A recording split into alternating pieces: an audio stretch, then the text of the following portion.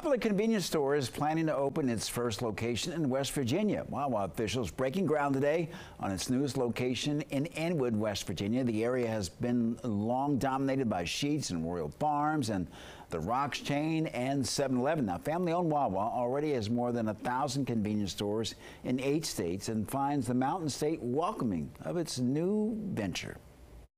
It is hard to find somewhere in this part of the states that is growing as fast as Jefferson and Berkeley counties.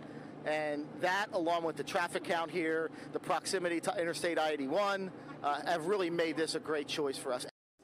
The new Wawa property is off the traffic rotary at routes 11 and 51. No word on when it's expected to open.